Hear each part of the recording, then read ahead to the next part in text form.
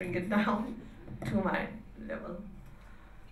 We women are good at bringing things to their levels. Assalamu alaikum and a very good evening. Mr. Francis Ventura, he's now the coordinator of the Peshawar School for Peace. Honorable Dr. Marine Faruqi, Ms. Maria Cruz, Michael DeWall, and Sam that Francis is talking about. I also see very distinguished young people here. We also have a representative of the Pakistan Medical Association here, and the Vijan people are here. So it's a very vibrant group of people. I'm honored to be here amongst you. I was supposed to talk a little about myself, which I'm not very used to. But yes, to understand Pakistan, it's a transitional society. There are people who are progressive, who are moving forward, who are doing things, and there are people who still have a long way to go. And those who are successful have to look towards those who are not. This Peshawar Peace Project is a very, very commendable initiative that Francis took. It is from his heart, and I totally agree that interfaith harmony and women empowerment are very important issues. We all have to work together. Dr. Marine Faruqi has given a very interesting spectrum of global situation, and this is also a very propitious moment to talk about it because we recently celebrated the International Day of the Girl Child, and there is also a serious issue being talked about at the UN Special Summit on Sustainable Development, where empowerment of women and education have been discussed. Gender equality is not only an end in itself, but is an essential means towards achieving sustainable and inclusive growth. Pakistan has maintained its commitment to achieve the Millennium Development Goals because, as you know, Millennium Development Goals include the women empowerment and girl-child education. We are trying to do things at national level, at provincial level. We are establishing legal frameworks, institutional mechanisms, policy initiatives. We are following up on progress towards CEDAW, both at national and provincial levels. In legal frameworks, several legislations have been adopted to protect women, including Child Marriage Restraint Act, which was actually adopted in 1929, but the Parliament then reconsidered and further amended it, bringing it nearer to the ground realities. There are family codes, there are Protection of Women Act, there is anti-rape law, there is anti-honor killing law. So you can see that the government is trying to do a lot, but there is still a lot to be done. And when people ask me, how did you become an artist and how did you start doing all these things?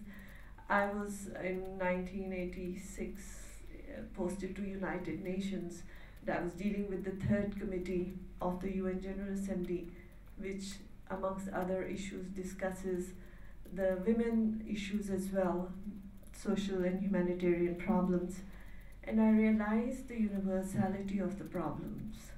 The manifestation can be different, the intensity can be different, depending on the level of education, the level of economic empowerment, and social and traditional norms. We need to work together. It's not about saying who is good, who is bad, how bad it is here, how bad it is there. The problems are everywhere. And there are beautiful people like yourselves who are keen to do things, to work together, to help the humanity.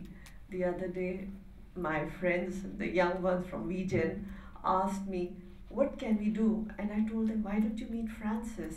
He's doing things on his own and he has taken initiative. Everyone, each one of us can do things, whether here or in Pakistan. The challenges in Pakistan are larger because we are a bigger population. We are now more than 180 million people. So obviously 50% of 180 million is still a huge amount. It's 3 times the population of Australia that you have to deal with. Then the decade-long struggle against terrorism and extremism also continue to impose immense social and economic and humanitarian costs. These challenges are compounded by a number of adverse exogenous developments, especially the looming threat of climate change, the recent earthquakes, aftermath of global economic, financial, and energy crisis, unabated fragility of global financial system, and the continued stagnation in developed country import demand as well as aid flows. Nevertheless, recent developments, both internal and external, provide us reason for optimism. Transformational impact of deepening of democratic culture and institutions in the country is very encouraging. Growing and engaged civil society has given greater voice to citizens in shaping their future direction of the country. And you can see that even what Francis is doing is part of the civil society, linking up with Pakistani civil society workers to find a path that we can tread together to make this world a better place. We in Pakistan fully realize that gender equity and women's development hinges very strongly on protecting our girls so that they could grow into womanhood strong and independent to pursue economic growth and exercise their life choices freely. We have adopted the poverty reduction strategy, which focuses, amongst other things, also on empowerment of women and girls, because there is a growing, what they say, feminization of poverty, because the majority of the population is involved in agriculture, and men often migrate to urban cities to have better earning, while women are left behind to deal with agriculture, but they don't have market access.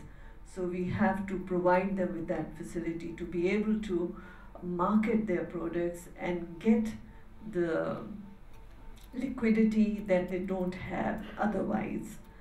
Our focus is also on peace and security, governance, equitable economic growth, inclusive social development, access to health and education, population growth, and engaging our expanding youth population in a positive economic activities.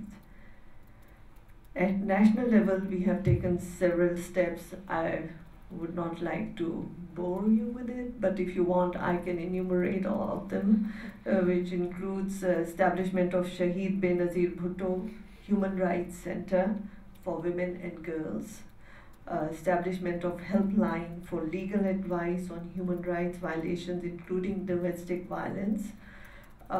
They have established a toll-free number on that. Treaty implementation cells established at national as well as provincial levels. CEDAW, I hope you know what CEDAW is. It's the Committee on Elimination of Discrimination, Convention on Elimination of Discrimination Against Women. Implementation committees have been established at national as well as provincial levels. Gender crime centers have been established in the Ministry of Interior to monitor and address cases of violence against women and girls and to foster the rule of law, women empowerment, and their access to justice. Women police stations and complaint centers have been established, staffed with lady officers, so that if there is a victim of domestic crime, domestic violence, a woman can reach out to a woman more comfortably than going to male police officers who might not take her that seriously. So we are taking all those steps. Women are also given ownership of the land, which is their right by religion, but somehow men choose from religion what suits them and forget what doesn't. There are also rules to have protection at workplace, so that girls don't feel insecure in going out and working in public places. Uh, Measures are also being taken to create more awareness about these issues.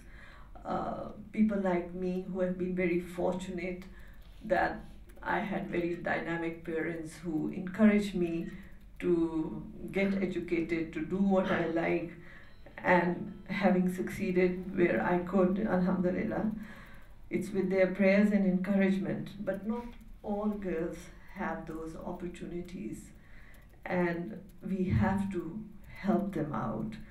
So, to help them out, we have to create this awareness, because sometimes, particularly in case of rape and domestic violence, uh, it's such a humiliation that often girls don't speak about it and they continue to suffer. And the whole idea is to make them feel that it's not all right to suffer and it's not okay. The religion does not allow that, and no one else can prevent it. The men have to understand that they cannot scare you into silence. You have to speak out. There is also a need to create education of men, that they also understand what the rights of their women are. Because even as a woman, if you know your rights but no one else respects it, then what's the point? So it has to be the whole society that has to realize it. And that's what the government is working on, creating awareness both in men and women to understand that these are the rights that the religion has given and the country has given. Nobody can deprive them. While Pakistan has made steady progress towards achieving its targets when it comes to MDGs, the Millennium Development Goals, and the Sustainable Development Goals, we realize that so much more has to be done. The Peshawar School for Peace is a very good initiative, and we deeply appreciate the noble thought behind it. They are also collaborating with some local NGOs involved in this mission, as you can see here as well.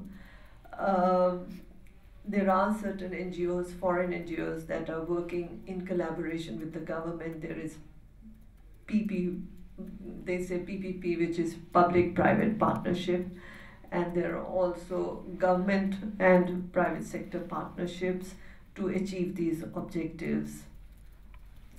But when you look at the global level, we must realize that we share this planet, and suffering in any part of the world affects all of us now. We cannot alienate ourselves. What happened in Paris has touched all of us. What happened in Peshawar, when, like Dr. Marine Faruqi spoke of, 140 children were massacred by these crazy people. Under what justification? There is no justification for it. But we need to work together. The whole world, we have to stand together, men and women. And if you have seen the Secretary General of United Nations report called Road to Dignity, it calls upon the developed countries also to step forward and to do their bit, because now this planet is getting smaller and smaller and we are all affected by it. It is imperative that in the post 2015 development agenda, both developed and developing countries reinvigorate global commitment for fulfilling their respective obligations in relation to their historic post-2015 development agenda. I thank you very much for receiving me here. I think in the panel discussions we will be having more direct conversation. Thank you so much.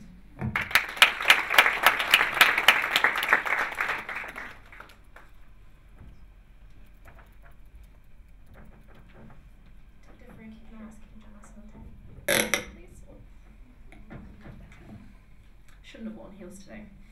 Francis, I might ask you to actually come up as well. We should have left the third chair up here, but I'm sure people in the crowd will want to ask you questions, especially about your school.